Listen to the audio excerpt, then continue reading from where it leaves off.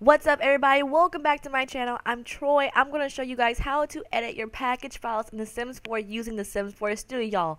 This is a godsend. This is an easy way to do that. So sit back, relax, and get into this video.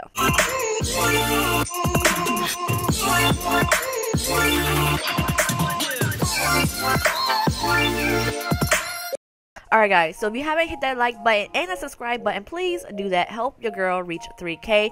But as soon as you open Sims 4 Studio, I am on 3.1.03 wishes, which is the latest version that came out after pets.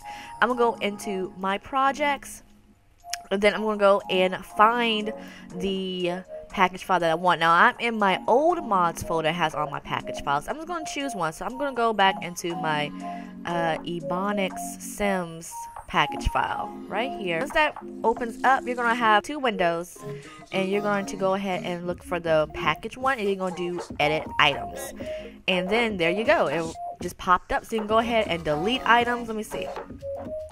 I have these already in another file, so I'm just going to remove them. You can add, you can remove, and then I'm just going to click save, and then save. Your package has been saved. Alright, cool beans. So I'm gonna go back. I'm gonna click cancel. I'm gonna go back into it just to make sure. Where is it? Ebonics Sims package 1, and it says that it was edited on the 10th. You can see it right there. And we deleted the red cups. So the red cups should no longer be in here, and they're not. So the great thing about this, guys, is that you don't need the original files to edit anymore. You don't need it. You just don't need it. Oh my god, it's a godsend. So guys, if you like this video, make sure you give it a thumbs up, hit that subscribe button, check out all my other CC 101 videos on my channel, and I see y'all in the next video. Bye guys.